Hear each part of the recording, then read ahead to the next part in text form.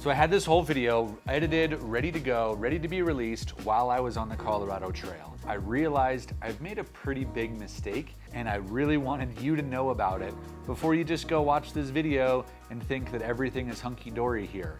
So I wish I'd known this sooner, and let's dive in and you're gonna find out what I did wrong.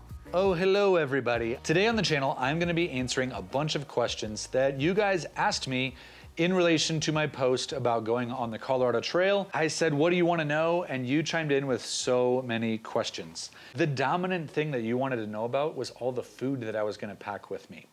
So I'm going to lead off the video with my food prep and then dive into the rest of the Q&A. There was some really good questions out there, so let's get into it. I'm going to be hiking from Durango to Silverton. This is one of my favorite parts of Colorado. So I'm going to be going for 5 days. The first thing that I like to do is I like to lay everything out and group things into breakfasts, dinners, and essentially lunches slacks, essentially lunches and snacks and everything that's in between from when I wake up and eat breakfast and when I eat dinner. I feel like it's really helpful to actually see it laid out in a way that you can visualize it and make sure that you're packing enough food. Generally speaking, a good weight to aim for is about 2 pounds of food per day. So for this trip, I'm doing something a little bit less interesting on my food. I'm not really gonna be cooking a lot of fresh food. That's kind of different for me. I often do like to cook with fresh food on the trail. It just adds a nice element, but I especially like doing that when I'm cooking for another person or sharing that meal with somebody else. I'm going by myself. Something that I'm interested in doing on this trip is actually to go as lightweight as possible. Part of the easiest ways to shave some of that weight is just to take the most simple food you can, freeze-dried food, food that's not carrying any water weight. I'm gonna be taking a smattering from across the market. I've got some Peak Refuel, Trailtopia, Pinnacle, which has been one of my longtime favorites, Good to Go, and Farm to Summit. So I actually have a different meal brand for every night on the trail. I have 5 meals, 1, 2, 3, 4, 5. I actually am taking a little bit of some backup food. So this is just some cheesy mashed potatoes that are just real easy. You just add some hot water to them. And I actually have an extra Good to Go meal here.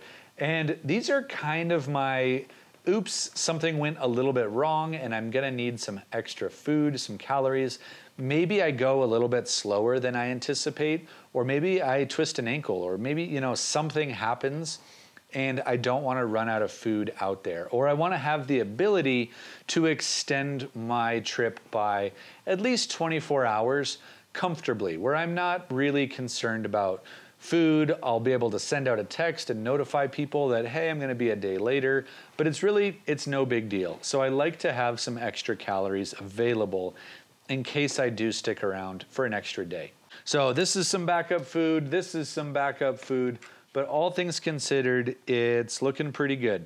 Now there is one other thing that I do wanna point out, is I actually really like looking at calorie counts on these meals. So this one from Peak Refuel has 920 calories. That is a lot.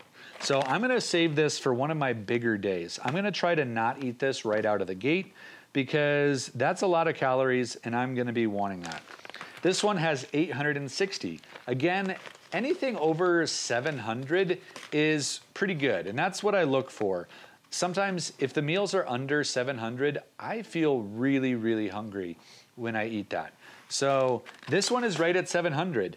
This is borderline not enough, but that's where some of these other snacks and food might come in here for me.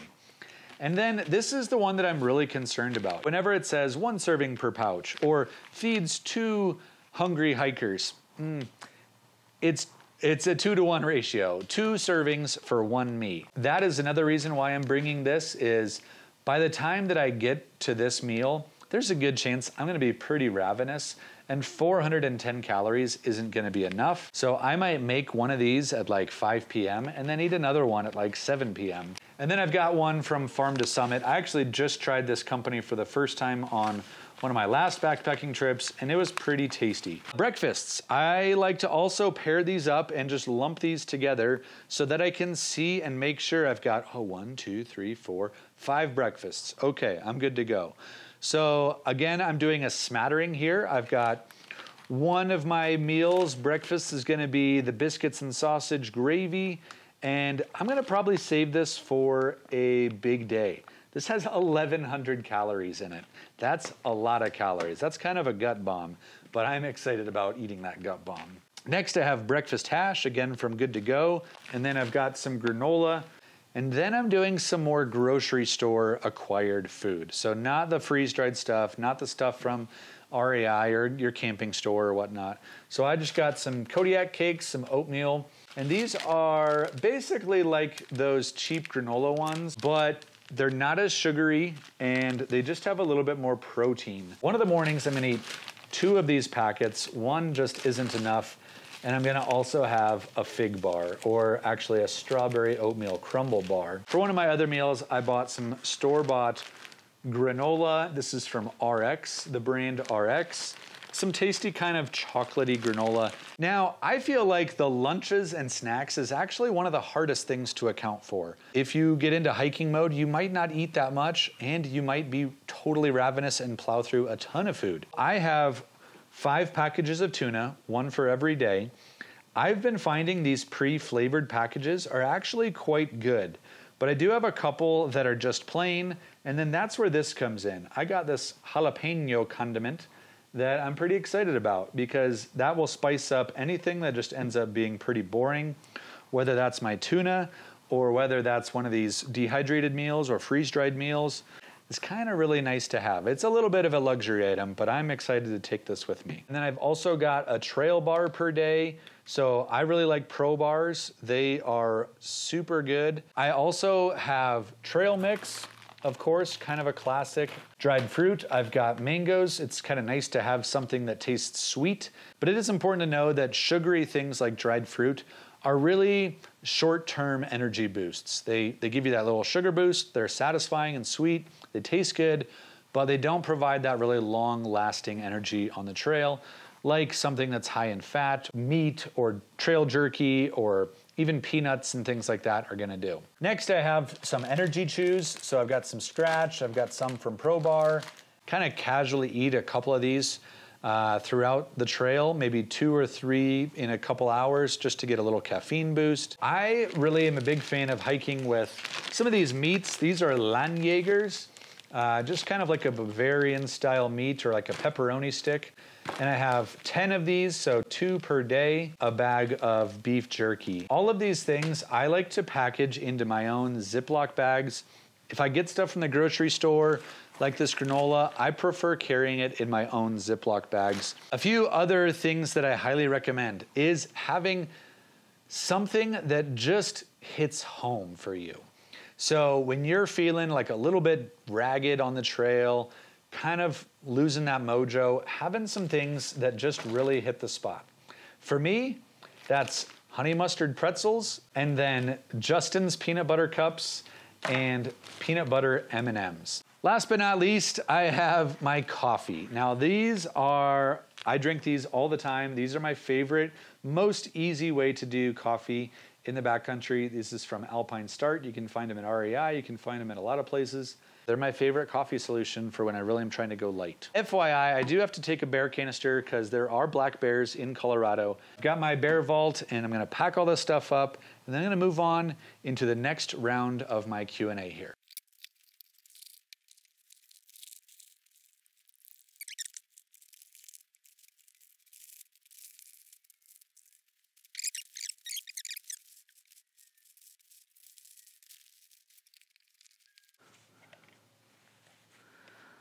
This in the bear canister weighs 7 pounds.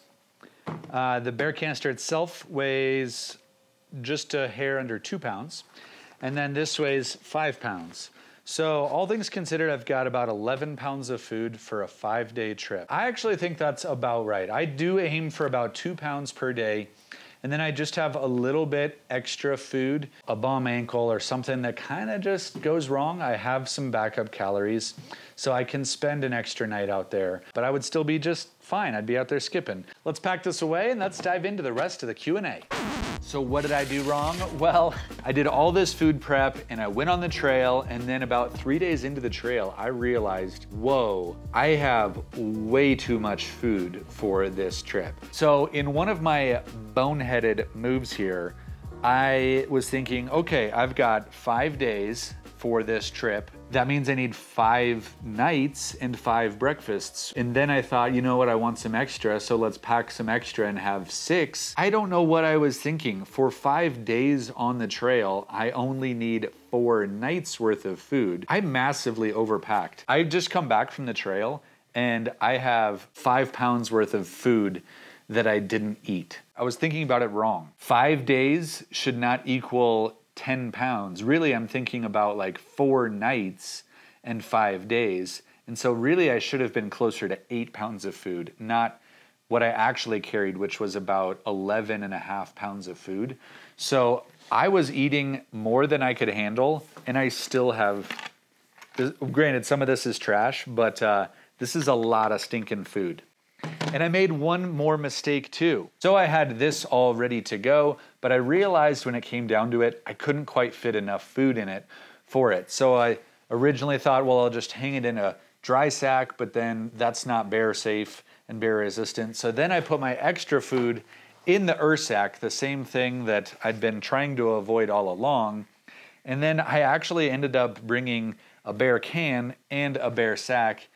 And that really wasn't a very smart strategy at all. I could have put all of this food into the bear sack if I was gonna do a bear sack at all, and just saved the whole 2 pounds of this bear can and streamlined my process, and then not had to carry this thing that wouldn't ever shrink and downsize.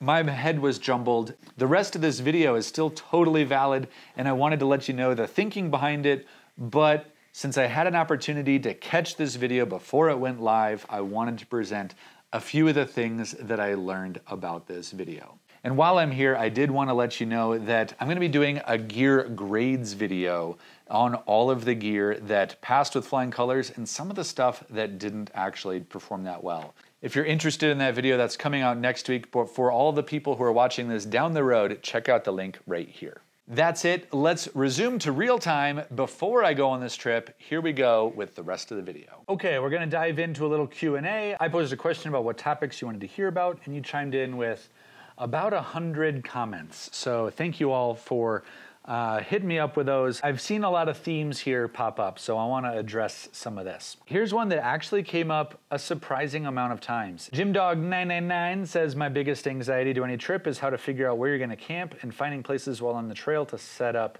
camp. I would love to hear how you do this.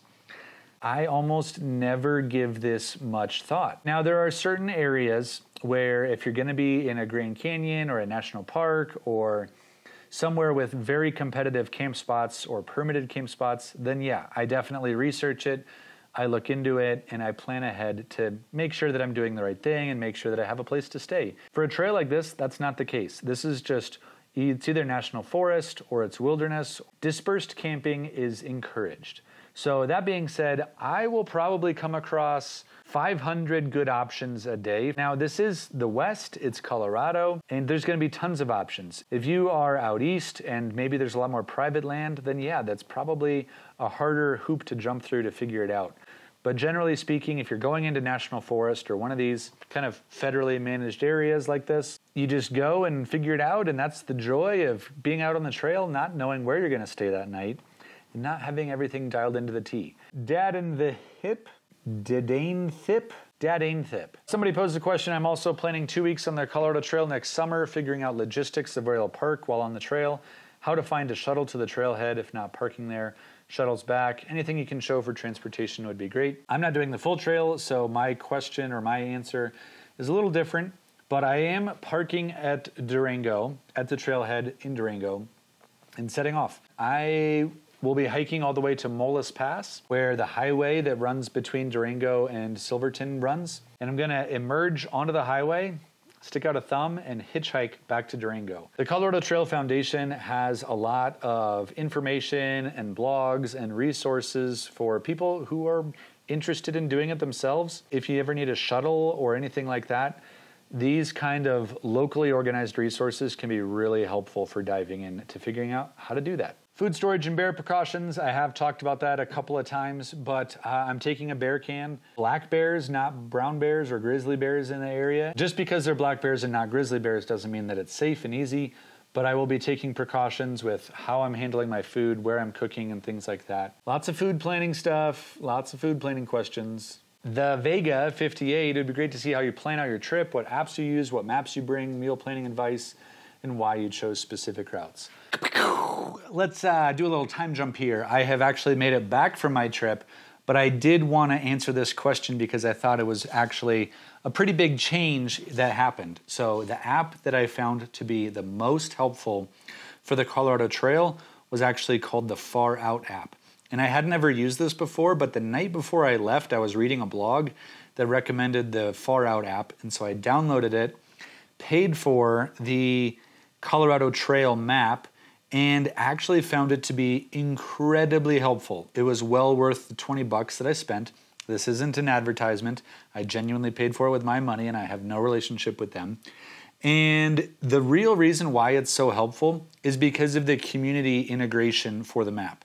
So all the thru hikers that are going through, they're labeling things that are very, very helpful to label.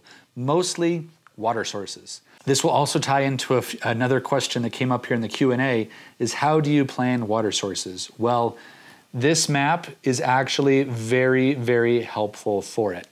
So you can actually see all these little water droplets on the map, click on it, and then you will get a detailed bit of information about it, including what comments from other hikers have said. Good water supply, plenty of water. There's a lake outlet near here that you can fill up at.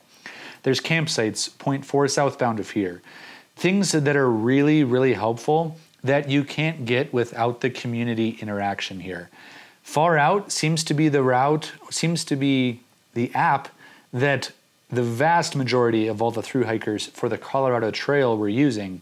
So that meant that this was a really, really helpful tool to have in my pocket because there were actually some stretches of land that didn't have water. And so I could see what was reliable and what was maybe unreliable.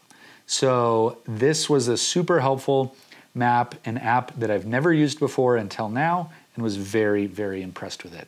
Okay, back to the Q&A.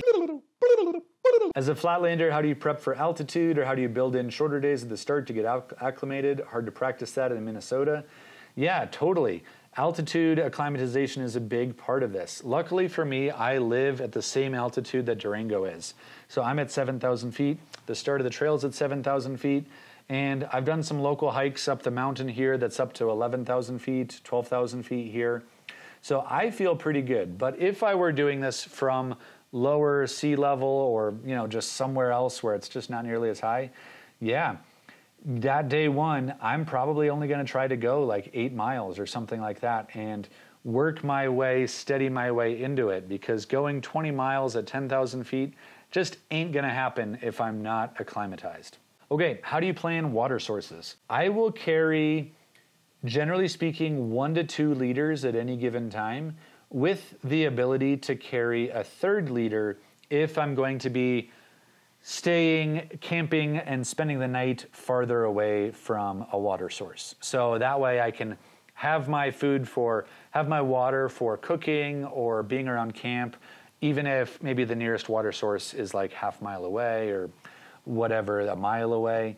I can still do all of that. All things considered, it should be pretty abundant with water. And if it's not, I'll have the ability to carry 3 liters, and that should be plenty for a trail like that. I would love to see how you plan to charge up all your electronics, how much of your filming is planned in advance, and if you're going to script anything, which no, I don't script any of my videos. This is going to be an electronics intensive backpacking trip, which is one of the reasons why I'm trying to go as light as I can with my food and with some of my other gear, because I'm doing this as a solo individual.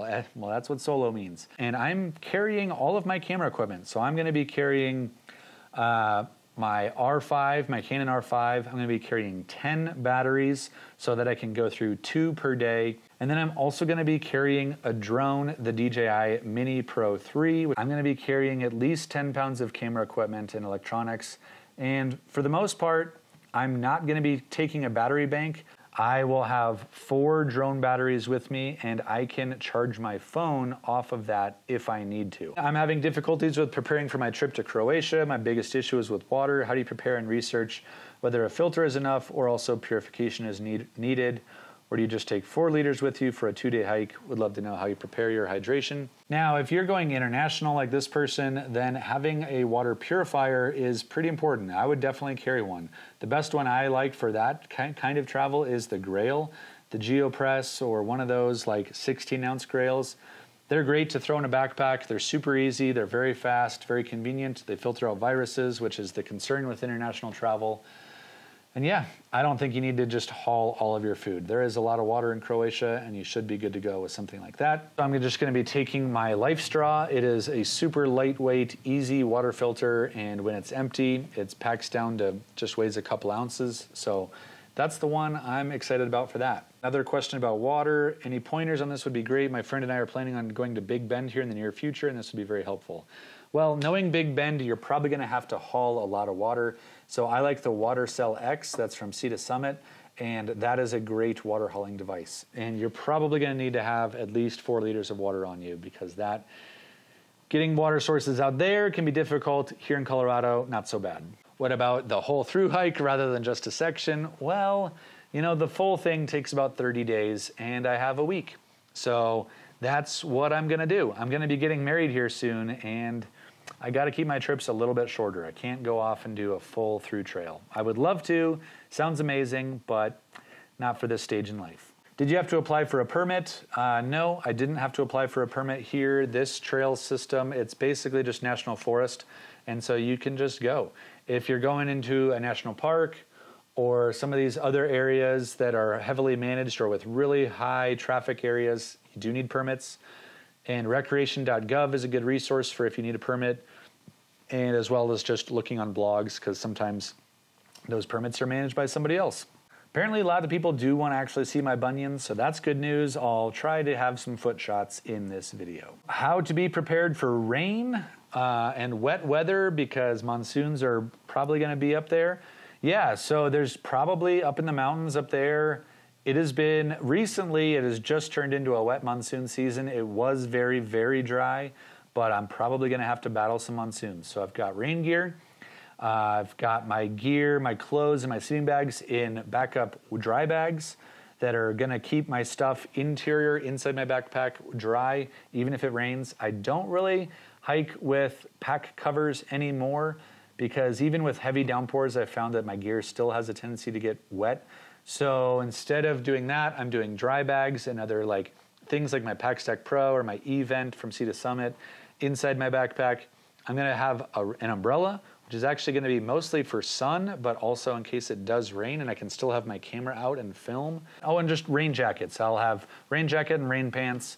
I like the full zip rain pants, and that way I can keep my boots on or my shoes on when I take them on and off. So if you can afford the extra pricey zip up rain pants, I recommend those. Getting to the trailhead, planning the trip, where you're going to stay, looking for water sources, getting your passes arranged. I've been backpacking for long enough that I'm not concerned about having most of these things super well organized. I would kind of go fly by the seat of my pants. That's one of the things that I love about backpacking, is that every day is an adventure, and I don't always know where I'm going to end up at the end of the day. That being said, there are some logistics with permits and things like that, and thankfully this is an area that doesn't require them, so I should be good to go. And as for passes, blogs are very helpful to research if you might need them. Typically, I will Google, do I need a permit to camp here? And usually there's a lot of very quick, obvious information that says yes or no. And recreation.gov is another resource for those who are looking into permits and passes. And you can always call a ranger station. I always recommend calling ranger stations. Rangers are very, very helpful, and they really want to make sure that they are not conducting rescues. So they will do a lot to make sure that you are safe, to give you the information that you need, because they much prefer talking to somebody for 30 minutes versus mounting a midnight rescue with 20 people, canvassing the mountainside, and hauling a body out. So that being said, rangers are very good resources. Call them up, they are your friend, and they can be very helpful. This is probably gonna be a long video with my food prep and the Q&A here tied together. Thank you all for the amazing questions and for your interest in this trip. Okay, I'm gonna wrap it up, leave it here, and I hope that you enjoy this video, have found it helpful, and that you stick around for the actual trip video. I'm very excited for this and think it's gonna be a lot of fun. All right, I can tell my voice is getting a little ragged, so I gotta shut this one down. Thanks so much for watching. I'm Eric Hansen. See you on the trail.